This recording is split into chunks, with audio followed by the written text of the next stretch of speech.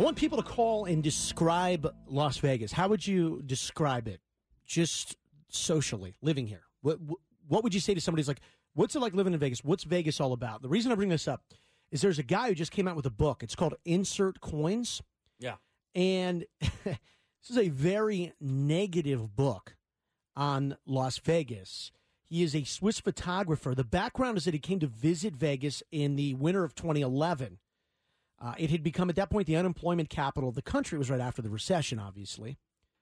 He came and he said he couldn't believe what he saw. So he returned every year after to take pictures. And I'm obviously this book is trending right now. So we're going through the book. We're going through the pictures. But this entire book is pictures of homeless people begging on the streets, couples who are sleeping outside of bars. There's one, this is terrible, a sad kid. He's got like a teddy bear in his arm. Yep. There's a couple dressed in duck costumes lying on the ground with beer bottles in their hands. Yeah, they look like they've passed out, and they have Donald Duck costumes on. There's a homeless guy who's holding a sign that's being held down by a wine glass. It says determination on it. There's a girl, this is down on Fremont. The caption is, the legs of a scantily clad woman are seen standing on a bar, an example of the kind of employment opportunities in Las Vegas. Do you know how much money some of these women make? I mean, is this guy aware of that? They're not doing too bad. They're bad. doing pretty good, actually. Yeah. This is a really anti-Vegas book. I'm not saying that, the pictures are very interesting. I'll give him that. They're very interesting pictures. And he took, years to get these pictures. But the captions on these pictures are so negative. I mean, it just makes Vegas look like an absolute hellhole. Yeah, and I think his point, at one point in this story, is like if you peel the strip and the glitz and glam of the strip back. Yeah, that is exactly what it is. It's some real issues. Yeah, beyond the strip, that it's not what it seems. His kind of subtitle is an attempt to convince patrons that they can find a shortcut to the American dream. But the book is called Insert Coins, and it's a picture book. Let's get to Stephanie. What's up, Stephanie? Hey, what's going on, guys? Welcome to the show. How are you? I'm not too bad. I'd say it's an eclectic. I love it. I used to dread coming here when I was a little kid, but it's changed a lot. So it's an eclectic, a bunch of different things. It can go from good to bad in a split second. But the strip, yeah, like you said, it's just a small part of Vegas. I don't know. Isn't every city like that? You take a block, you go down one block, and you take a right, and then all of a sudden it's like you're in a different city. You'd be surprised, like Vermont and those little guys up there. It's not. Oh, you mean the state of Vermont? Yeah. Did you say those little guys up there? Like there are a bunch of wee little people that live in Vermont? You mean those gnomes up in Vermont? Little guys. No, it's just so small. Yeah. What did you move here to do? I didn't move here. I'm passing through. Oh, so you're not living here right now? Mm-mm, but I've been here for like a month. So. Gotcha. All right. Well, thank you, Stephanie. Appreciate that. You guys have a good day. You too. So this book is out. It's called Insert Coins, and I was just curious to get people's, people who have lived here for a while, or maybe you're here but you visit regularly.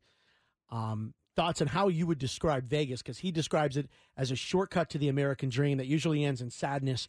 And like I said, putting a book out with like these kids. This kid's obviously a homeless kid. He's with his parents, holding a teddy bear, and then this woman. She's wearing boy shorts and boots. She's a bartender. I mean, it's right. Like he's getting, I think it's just like a little dramatic.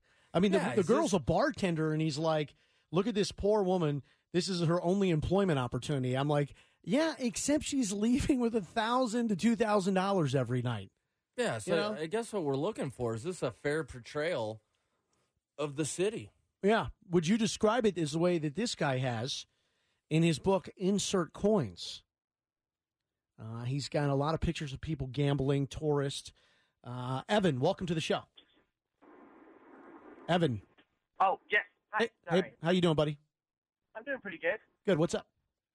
The guy was talking about you were describing a lot of homeless people around, but I've been to places like San Francisco, and I've lived here my whole life. So, I mean, I definitely see homeless people, running around all the time. But I feel like if you're going to go to any major city in the country, you're going to get a lot of homeless people, especially, like you were saying, in that one area or one block. And I don't know, that's kind of unfair to me how they would, write that whole book and try to slam Vegas when it's just, if you're going to that's your argument. That's not really a valid argument, in my opinion. Yeah, I agree. I mean, it's not like he, he didn't take a ride up Summerlin Parkway and go to the golf course and take pictures. You know what I mean? Yeah. I think what he's doing with these pictures, he's trying to use the images to be impactful to prove his point. Yeah, and that the overall city is more of a less than happy place. Well, it's the way he described it is it's kind of a launching. Well, he didn't describe it as what happened, but it's kind of a launching pad for a letdown. A shortcut to the American dream. It's like, come here, the glitz, the glamour, the lights, and then look at what happens. And it's like, I don't know. You don't often see kids with a teddy bear covered in dirt sitting on the side of the road. It's just, It's a rarity. It's not what it is about. I will. And there's that picture on Facebook that I always see where it's like what everybody thinks Vegas is like, and then it's what Vegas is actually like, and it's just a bunch of houses and suburbs and stuff. So it's like, I think everybody goes to Vegas to see this big, crazy-looking contraption, and it's kind of just like, it's all right. It's cool. It's not a big deal. Dude, I've seen those pictures, too. Some of them are great. There's one, and it's like, this is what people think Vegas is, and it's a strip, and it's cars, and it's everybody partying. And then it's like what it's really like, and it's people sitting in traffic, like on a highway going home. It's like, yeah, and it's funny. It's so unique. There's may not be another city that's judged on a mile and a half of real estate, as the entire perception. It really is incredible when you think about it. Literally a mile and a half, 2 miles. And that perception is just it engulfs the entire city. Almost the entire state, really, if you think about it, because as soon as people cross over to the Nevada border, they're like, here we go, roller coasters and gambling. Because at the end of the day, who really talks about Reno? I mean, it's just, you know what I mean? You just don't know. It's the biggest little city in the world, Marco. Cindy. Hi, good morning. Cindy, welcome to the show. How are you? Good, how are you guys? Good. What do you got? I'm a little offended. Some of borderline defamation of character on our city. You broke up a little in the beginning. You said you were offended? I'm a little offended. It's a little bit defamation of character on our city. But people have to keep in mind that there's a lot of people here that are not native. I'm a native, born and bred here for 35 years. And our city has grown a whole lot. We didn't have people in costumes past, I want to say, 10 years. That was California thing. That was their thing, to have people in costumes. We didn't have none of that stuff. It just started recently, and it's very upsetting. It's very sad to see that you mainly focus on the negative. Yeah, your phone is, Cindy, your phone's cutting out. We'd love to keep you on, but your phone's breaking up. Yeah, and that's what I'd heard, too, with the costume people. That's a relatively new thing, of course, in front of, Mann's Chinese Theater on Hollywood Boulevard. You see them all over, and that kind of carried over once there was a more family-friendly atmosphere to the Strip. Costumes are cool, but I will say I've seen them go off on some tourists. Like, the tourists literally start running away. Yeah. I mean, it's like a little aggressive. I will say this. I mean, I think it's a great town, and I think this is probably skewing towards more the negative side. I don't know if that's fair. But I also will say, out of any city I've lived in, with locals anyways, I've never experienced such a 50-50 dichotomy between people who are like, this is the greatest place you'll ever live, to other people who will say, why'd you move here? Yeah, and you mean among locals. Among locals, yeah. And people, and I don't mean people that have moved here the last 3 years, but people that are from here. I agree. I've seen the same way.